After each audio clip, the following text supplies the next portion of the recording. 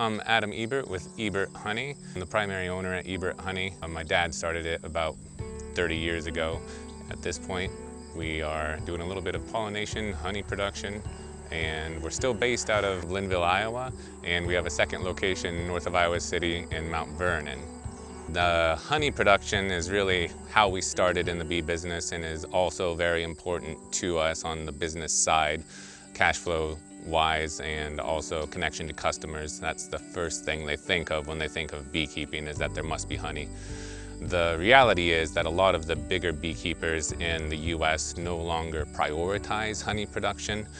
That's especially because pollination has become more lucrative in connection with almond pollination especially, but many other crops as well.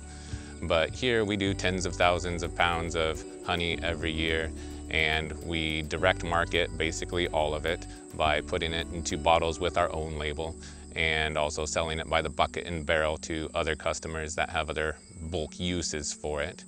So most of the honey that we bottle is produced somewhere between late May and early August. So that's the summer blend of flowers that are produced in Iowa. And that can be a mix of clover flowers, trefoil, a couple of trees. One is black locust, another is basswood, and none of this stuff is perfectly reliable for giving a crop, so it's sort of a basket of possibility. And every year the blend is a little different color, a little different flavor, and those are just some primary sources that we track. We also produce and distribute beeswax, which is kind of an accidental part of our business, that when we harvest, one of the byproducts is some of the wax that the bees use to cover the honey when they're storing it. And we cut away that wax and melt it down into blocks. So as we grew, we had some wax and increasingly more wax that we wanted to do something useful with. Originally, candles seemed like a good idea, but we weren't very good candle salespeople. So what has happened is we wind up selling it by the block in filtered or unfiltered forms. And filtering is just a matter of a little paper filter. It's nothing complex. We supply it to all kinds of users. Some of them are successful candle makers. We sold some for a finish on jets in Canada. Metal casters use it as a release agent. We've had it coated on shrimp tanks along the coast. It's kind of an endless array of uses. But one of the consequences is we also buy up regionally produced beeswax to distribute, because we only produce a small fraction of the weight that we produce in honey. A small amount of wax can hold a lot of honey, so demand for wax is much higher than what we produce. So we're primarily a regional distributor of beeswax rather than producing the bulk of it ourselves.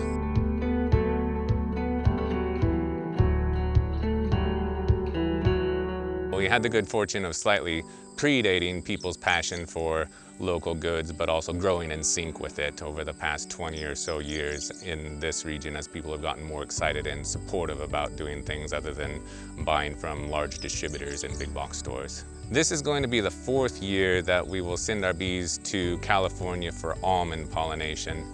One of the changes in the past 2 decades of beekeeping since we started is that pollination now has more value than the honey crop. The 2 to 4 weeks of high-value almond pollination is worth more than the entire US production of honey. Like I said, honey is still very important to us because we are a bottler distributor of what we produce, but almond pollination has kind of taken over some of our beekeeping schedule.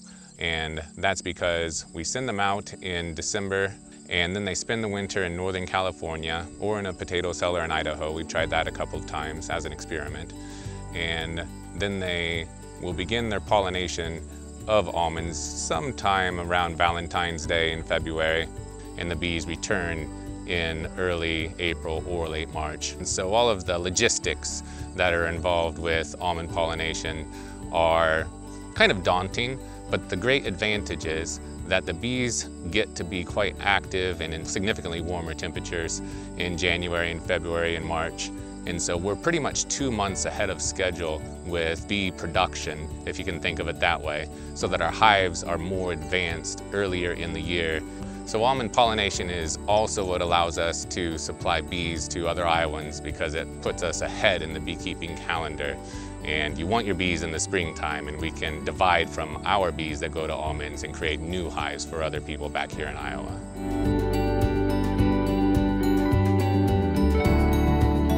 Beekeeping is, to a lot of people, a pretty strange way to make a living, but there's a lot of good and a lot of importance and a lot of fun that goes into it too. That this is a family business that's just going into its 41st year if you go back to the year that my dad got his first bees. The significance of bees is much more about food supply than it is about honey production. Like I said, people assume that honey is your #1 goal, but the overall agricultural value in the US is really about pollination. These bees help create a lot of food. Some of those foods are essentially totally dependent on bee pollination, like the almonds that we help pollinate.